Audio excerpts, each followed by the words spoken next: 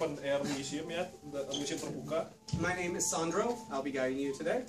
Nama saya adalah Sandro dan dia akan menjadi guide hari ini.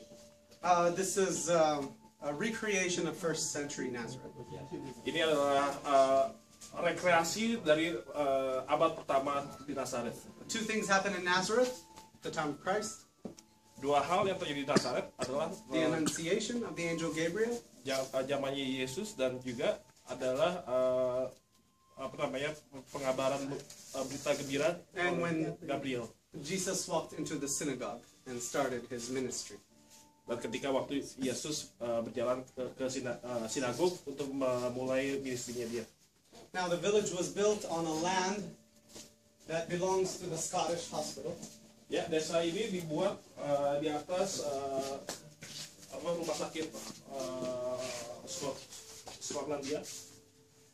On this land here, which was vacant for 130, 140 years. Ya, di atas tanah ini, Yeah.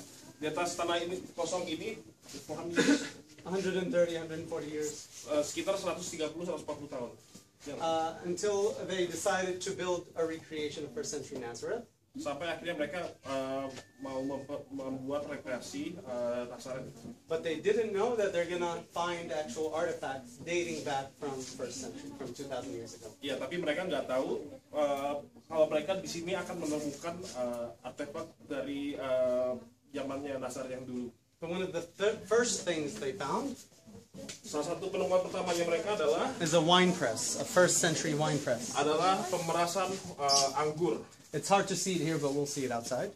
Agak susah dilihat di sini, tapi kita akan melihatnya di luar. The pottery found, the shards of pottery found in the soil confirmed the accuracy of the timeline. Oke, jadi dari pot ini bisa ditemukan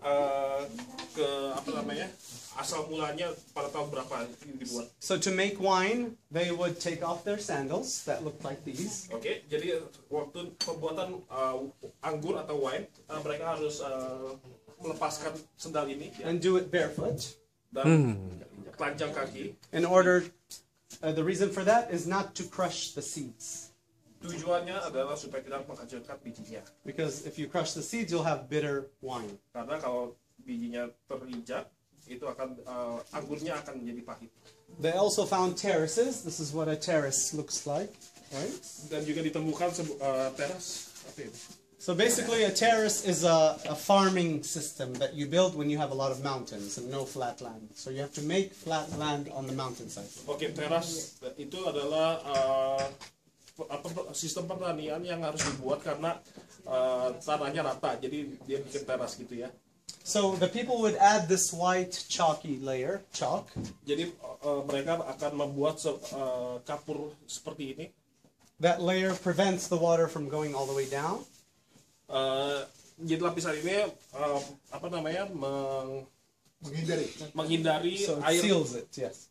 untuk masuk ke dalam. And the water would overflow between the stones and irrigate the next plane and the following plane and so forth. Ya, jadi airnya itu masuk ke dalam di antara batu-batuan ini supaya bisa mengairi tumbuhan yang lainnya. So we're going to see these structures out there. Jadi kita akan melihat itu di luar. Now the times of Christ were Roman times, so very cruel, very harsh times. Jadi waktunya Tuhan Yesus itu adalah waktunya Roman. Jadi ini They would crucify people just to show people that you don't go against Caesar. That you pay your taxes and so forth. Ya, jadi mereka akan menghukum orang dan maksudnya dipamerkan supaya kalau mereka nggak bayar pajak mereka. That was one of the execution or the political execution method. Itu salah satu dari bentuk hukumannya mereka. The religious execution method was stoning to death. Oke, jadi hukuman agama adalah dengan melempari batu. They throw someone off a cliff first.